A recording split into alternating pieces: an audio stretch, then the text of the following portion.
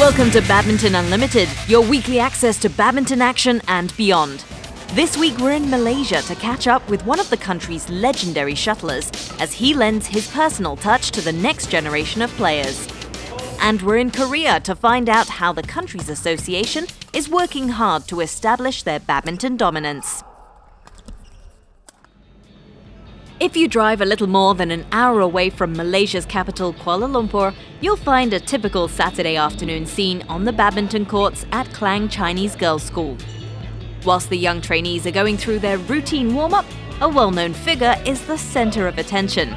Former Malaysia men's doubles, Yap Kim Hock. Together with his on-court partner, Chia Soon Kit, they were synonymous with the excellence of the Malaysia badminton scene in the 1990s. Whilst he may have left the playing court to the next generation, his love and passion for the sport meant he did not leave badminton entirely. Actually now I'm doing a private coaching, so most of them are students. They are very young students, and some are beginners. So I go to school to promote this badminton. I feel that they need some experienced coaches, good management to have a trainings with all the school boys. So the basics of the trainings is very important for beginners and for the young like age like 7 years old or 8 years old. So they need good knowledge about this skill badminton. Like many Malaysian families, badminton is part and parcel of the Yap household. Encouraged by his father, who was a district player, Kim Hock took up the sport when he was 8 years old. All my family are playing, especially my brothers. They are state players, and I start sparring with them, and I'm the youngest in the family. So I start with the school team, and then I represent school for the district tournament, and I win under 15 champion during my age 14. Kim Hock's father knew his son's talent would be unrealised if he stayed in their hometown in Muar, Johor. So, when he was 17, his father took him to Kuala Lumpur, where there were more opportunities to hone his skills. The move paid off. In 1989, Kim Hock, then 19, was drafted into the national squad, but it wasn't in the category that he would excel in. Yeah, I started main singles. During age under 18s in district level and state level and national level. So I joined during KL teams. I'm playing single. Then I joined doubles after 1991. So at that time I have already in BAM. That's called Badminton Association Malaysia. So I'm in the elite good backup groups on 1989. Kim Hock's partnership with the more experienced Chia Soon Kit began in 1995. Soon Kit, who was 2 years older and had won the 1992 Thomas Cup, had been collecting medals since the late 80s. Their on-court chemistry took off almost immediately. In just their second tournament, the pair picked up their first title in the Asian Badminton Championships. Known to be ruthless at the net, Kim Hock would set up shots for Soon Kit to finish. They became Malaysia's most successful men's doubles in the mid-90s. They were the nation's first Olympic silver medalists in the 1996 Atlanta Games, narrowly missing out on gold. Their 5-year partnership might have been short, but it lives long in the memory. We started look the hope for our nation, because at the time they don't know who is Yap Kim Hock, because so we prove and then we improve a lot and getting better on 96. In 96 we are the second seed. We are second world in the world ranking. Kim Hock's 11-year career came to an end in 2000. A nagging shoulder injury meant he had to call time on his career in his 20s.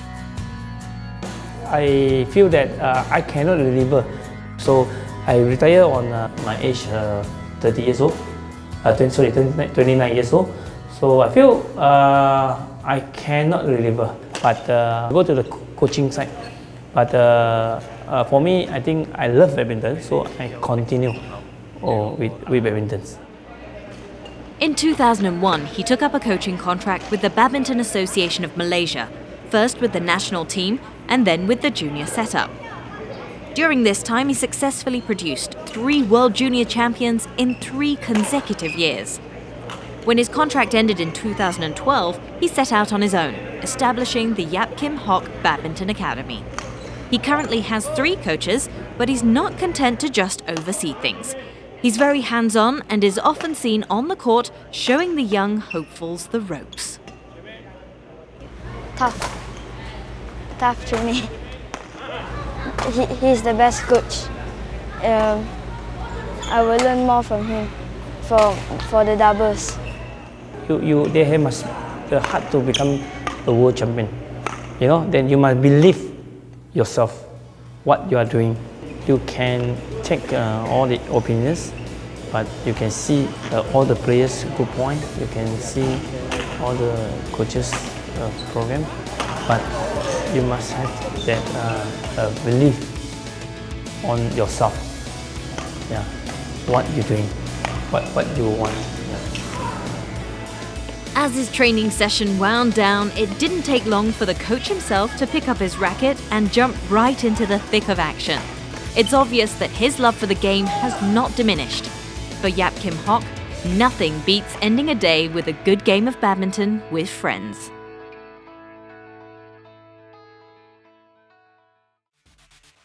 Time to test your badminton knowledge. Tell us who this mystery person is. I was born in Indonesia. My father was a former Badminton World Champion. I won my first Super Series title at the Li Ning Singapore Open 2013.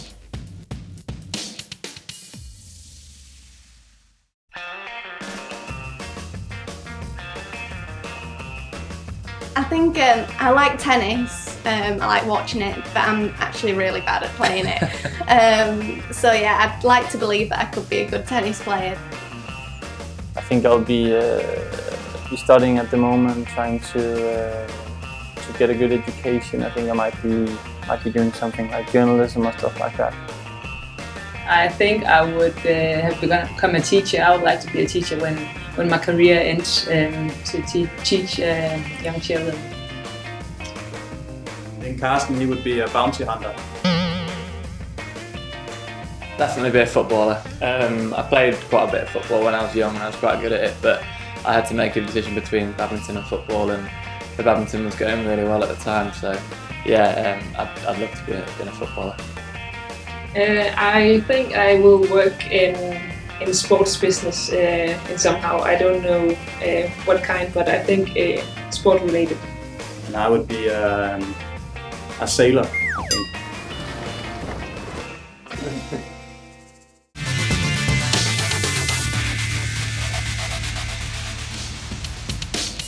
When we get back, we're in Korea to report on how the country's association is hoping to enhance the status of the national team.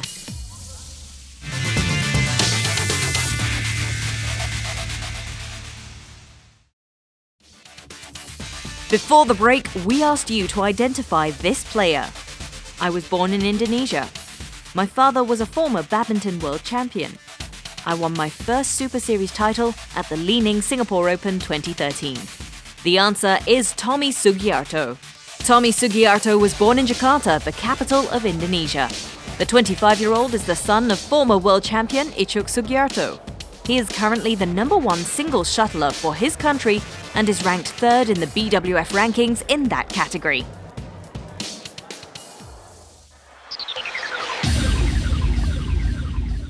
Hi, I'm Jan Jørgensen. This is All of Me.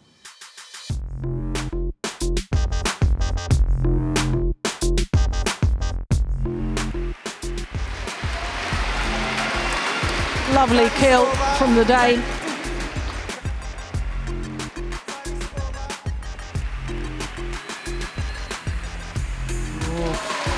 Sheer threats from Jorgensen, who was waiting, ready to pounce. That's very good. Very, very good. My first year as a player, I was a little child. I think I started when I was around 4 years old. My family has always played, and yeah, like now, it was pure joy to play badminton, and it's still the same thing who drives me today, even though I've played for many years now.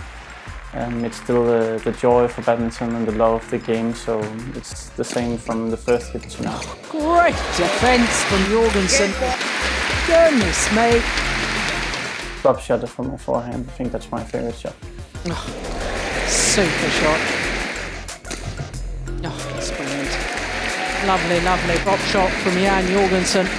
I define my game as quite good overall. I have a really tough physical game. I'm really hard to run down, and I think I'm quite overall really fast as well. That rally absolutely playing into the hands of Jorgensen. He loves to work opponents. I think the highlight of my career is, of course, being part of the Danish Olympic team in 2012 in London. And of course, it's the two tournaments I won: Denmark Open 2010 and French Open here in 2013. What a performance from Jan Jorgensen. Once again, Denmark have a champion.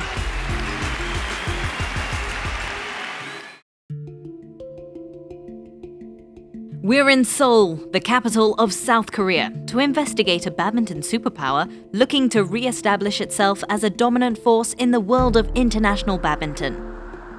Prior to the emergence of China, South Korea was the towering presence in East Asian badminton. Masterful, especially in the doubles category, they collected Olympic gold with ease and were imperious at the All England Championships throughout the late 1980s until the mid-90s. But as their champions aged, so their supremacy waned. Seemingly unable to replace their talent, they took a backseat as other nations grew.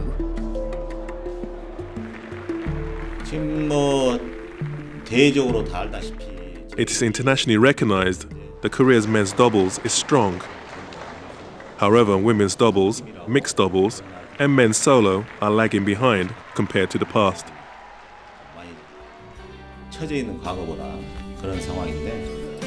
The Badminton Korea Association was founded in 1953, but the popularity of the sport really mushroomed during the 80s. Badminton became a demonstration sport in the 1988 Seoul Olympics. When the sport made its debut in Barcelona 1992, Korea walked away with gold in the men's and women's doubles.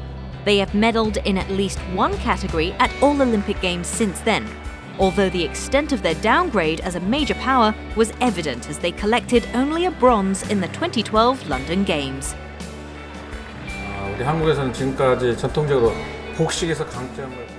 Korea national team historically has been quite strong in double matches, so lots of gold medals in Olympic Games have been secured. I believe there is no gap between ourselves and the China team when it comes to double matches. However, we are relatively weak in the singles game, so we are working on this with a special training schedule and program. The engine of that training program is based in this building, the Taenong Sports Complex. This enormous structure was originally built in 1964 after the Tokyo Olympics and is now the training center for the national team. For those good enough to make the grade, this will be their second home all year round, catering to their every need. The badminton court mat is covered for practice in Taenong Sports Complex. In addition, there is a running track and weight training facilities in the complex. I believe Taenong Sports Complex is the best.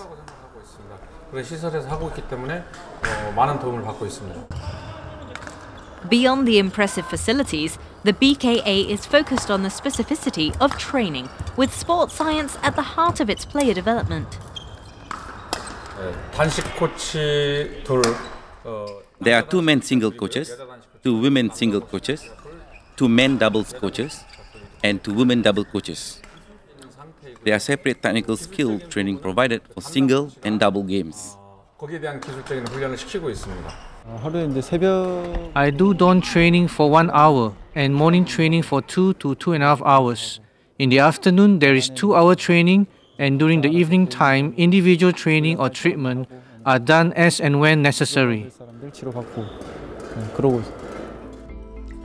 The association has also gone beyond its borders in search of new ideas. Last year, the BKA signed a deal with the Badminton Association of Malaysia, which allows them to exchange players for training.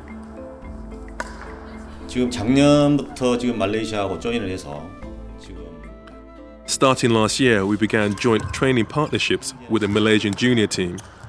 This year, the Malaysian team will visit Korea, along with Indonesia, and conduct joint training for 8 days. Through these training partnerships, we are able to capture the specific skills of Southeast Asian players, and they are able to identify the training method and styles of the Korean team. 그런 계기를 지금 만들려고 지금 하고 있습니다. With a population of just over 50 million, Korea is relatively small compared to its badminton rivals, so a regimented sports structure through its education system is seen as the best way to develop and encourage new talent. 저희들은 이제 모든 체제가 지금 학교 체육으로 됐기 때문에 In Korea, basically, there's a sports school system. Schools nationwide have their own teams and develop their own players. The best players would eventually go on to play for the company teams. So the Badminton Association provides financial assistance to city and provincial teams. 그런 제반적인 사항을 저희들이 제공을 해주고 있습니다. 2014 is an important year for Korea. They are playing host to the Asian Games. Known as the second largest multi-sports tournament, the BKA is keen to show the world that the country's badminton has much to offer and is still a major player on the international scene. Our most important objective is the performance of the Korean players. We want them to succeed so that Korea's badminton reputation is maintained. Above all, we must win gold medals at the Asian and Olympic Games, so that Korea's badminton status in the world can grow. 그런 게 굉장히 바람이죠. They might have slipped down the pecking order, but Korea continues to punch above its weight and is working hard to trigger yet another golden age in its badminton history.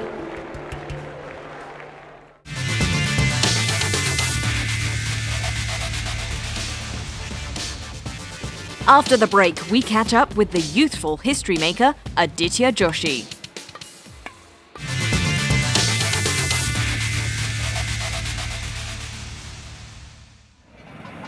India, a land of more than 1 billion people where cricket is a religion. But we're here to catch up with a young man excelling at a different sport. Aditya Joshi has become the first player in India to be ranked first in the BWF World Junior Rankings. It feels great and I'm very happy because being world number 1 itself is great, and if you be the first Indian, then it's really great and I'm really happy. Joshi was in the midst of preparing for the recently concluded Grand Prix Gold event held in Lucknow, but the 17-year-old was kind enough to find some time to speak with us as he described his latest achievement. Everyone in my family was shocked and each and everyone was really happy because I was the world number 1 and nobody knew till my friend messaged me. So when we checked it in the internet, everyone was really happy. While it may just be junior rankings, it's still a glowing testament to the rise of Indian players in badminton. Joshi is the latest starlet to build on the success of an exciting new generation. Thailand Open singles champion Kidambi Srikanth, World Championships semi-finalist PV Sindhu and Olympics bronze medalist Saina Nehwal are just some of the names synonymous with India's badminton rise. Key to this has been the vision of the Badminton Association of India, to put the country back amongst the world's badminton elite. This positive direction is especially crucial for young players like Joshi to continue their development. Nowadays they are organizing lots of camps, senior camps, national camps, which is helping players a lot. And they are sending players to participate in lots of senior international tournaments, which compared to earlier days, players, as far as I know, used to get only 4 or 5 international tournaments in a year, but now they are playing 12 to 13 international tournaments, so which helps you a lot. Development work at the grassroots level has been crucial as well. Joshi feels that Indian players now are reaping in the benefits. Academies like Prakash Padukone Academy and Gopichan Academy, all the academies, one academy in UP, Uttar Pradesh, coaches there are, everyone is working on physical aspects, and players in India now, everyone I think in senior level is fit. Hailing from Dar city in Madhya Pradesh, Aditya Joshi first picked up the racket at the age of 5. But how he actually got serious about it came from a fatherly touch. My dad is a badminton coach in Sports Authority of India. So he used to take me when he used to go and train other players. So slowly I used to watch player training and playing this game. So I got interested in this game, and that's how I started. Joshi was soon winning local tournaments in categories above his age. Initially competing in both singles and doubles events, the young shuttler also found success on the international stage in 2011. The 15-year-old Joshi picked up junior medals in Japan and Russia. But going solo was always his true calling, as he got into the senior mix at the tail end of 2012, taking part in the India Open International Challenge. That journey was brief, but the experience was telling when Joshi emerged champion in the junior national singles last year. The young ace remains grounded. He realizes the bigger challenges ahead. I think senior, it's really tough, and each and every player is really tough as an opponent, and you really need good endurance, speed and power to play in senior level. If you perform well in juniors, then everyone expects you to perform well in seniors, which puts you under pressure. But I think you should just believe in yourself, and when you are playing seniors, just play your game and be confident.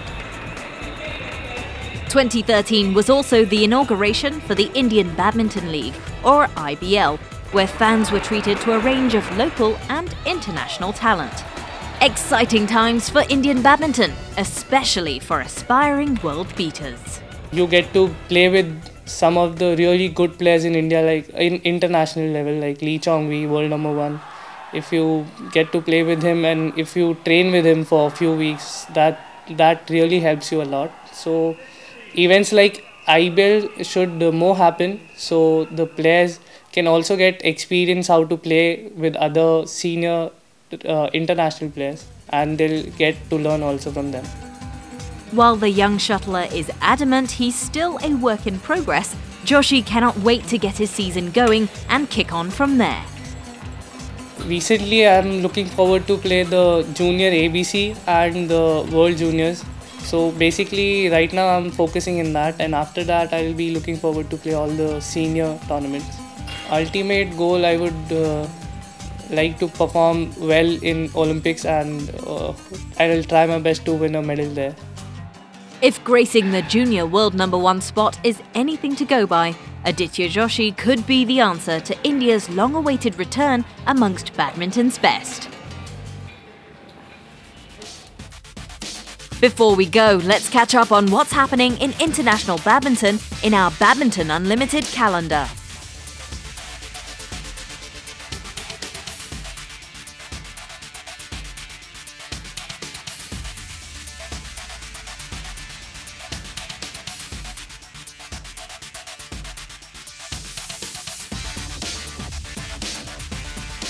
Next week on Badminton Unlimited, we spend a relaxed afternoon with Thailand's dynamic duo Sudket Prapakamal and Saralee Tongtongkham. And we're in Indonesia to catch up with the nation's golden couple Susi Susanti and Alan Budi Kusuma. Bye for now.